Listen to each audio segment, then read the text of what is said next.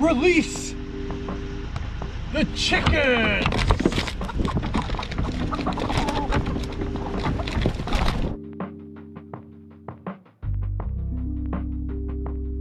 Good afternoon, everybody. I'm Steven with Break Free Homestead. Today, we're gonna go over whether you need to cover your chicken run or not. Do you need to? Do you not need? Let's weigh the options and see what you should do. I'm gonna go ahead and say it real fast.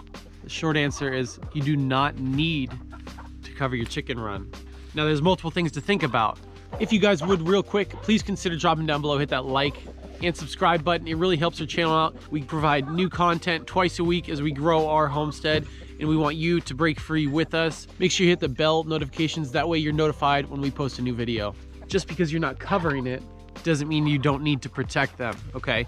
Difference between coverage and protection. So here we have protection.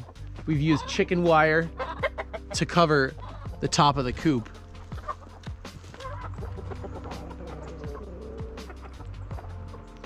So I've been free ranging them, and they're waiting patiently for me to let them out. I kind of just kept them in here for this video, but they want to come out and play. We don't always keep them in the run, but it's always good to have a run just in case you need to keep all of them or some of them in for specific reasons. You know, sometimes you could be getting more pressure from predators, and it's good to have a run. Other times you won't have predators for months. And you know, free ranging, the benefits are amazing, so why not, you know, take advantage of that.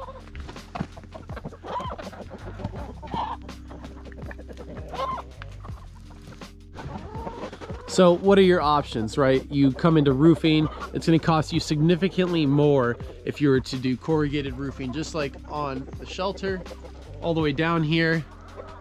So that's probably one main reason people don't cover their coops, and why we didn't. You know, we just didn't see the cost versus reward benefit to be that high, so we didn't.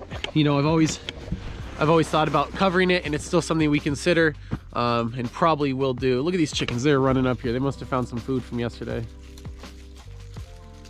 These ones are just stragglers. So in the run right now, it is frozen. Nice and clean. But when this gets wet, it is absolutely disgusting. I have these stones here so we can step in and we wouldn't slide all around. It is gross, I'm telling you. You're gonna be struggling. You're gonna struggle to manage it, and you're gonna be searching YouTube how to figure out how to clean out a mucky run. It's just, it's bad. So, I mean, if you do cover it, it's a significant thing that you won't have to deal with anymore. So just consider that. If you haven't seen our video, we'll drop it up here. I put 10 things I would change in building this coop. And one of this would probably be closer to the entrance, and the main access door for us would not be in the run. So a couple things, check that video out.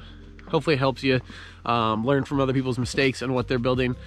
I wish I would have looked more into, you know, the same type of thing, and it probably would have helped me out and changed my design a little bit. Another option you could try, I haven't tried it myself, so don't hold me to it, but you could like kind of make a tent wood frame almost, or a you could probably use PVC and like a vinyl plastic and just try to shed the snow or water off as more of a temporary solution. Obviously that's going to degrade over time, so just keep that in mind. You're probably going to be replacing vinyl